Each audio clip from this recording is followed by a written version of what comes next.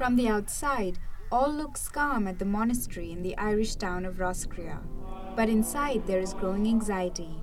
When Father Nivard Kinsella joined the monastery 60 years ago, there were 150 monks, and now there are only 21. People are more questioning nowadays. They're ready to question the church and ready to question everything, really.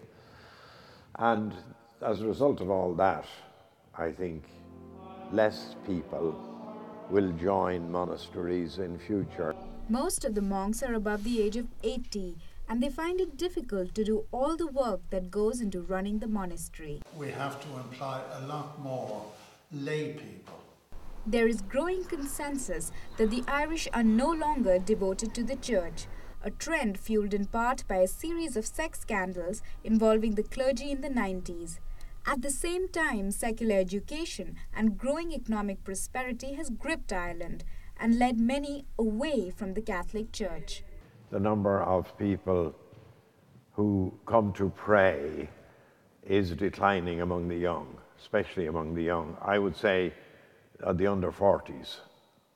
A few hours' drive from the monastery in the city of Galway, Protestants gather for the Sunday Eucharist. The rector of the St. Nicholas Church says that the Irish are altering the way they practice religion to fit a new environment.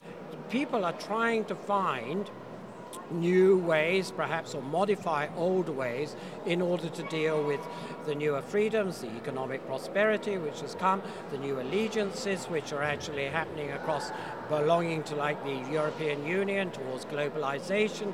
At the same time, a large number of immigrants from across the world are bringing in their own religions like Islam and Buddhism, making Ireland a religiously diverse country.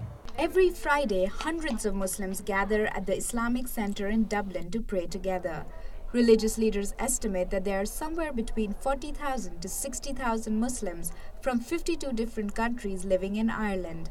And so far, they are integrating well with their new neighbors. They will respect my fasting, they will respect my prayer, they will respect all the religion things, all the Muslim things. While Islam is the third largest faith group after Catholics and Protestants, Buddhism has also made its way into Ireland. Annie Law, once an Irish Catholic, converted to Buddhism and became a nun at a Buddhist center.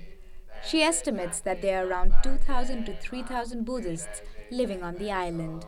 Buddhism, although much smaller than Catholicism, but we can live alongside Catholicism in harmony. The Irish seem to be adapting to their changing landscape. We were an immigrant people, and I think that has informed our attitude to immigrants who come in here, because most of us would know what it's like to work as a foreigner in a foreign country. But immigration is still new to Ireland. Perhaps the native Irish will face their real test in religious tolerance when this diverse mix of people and faith becomes larger. This is Betwa Sharma in Ireland for Columbia News Tonight.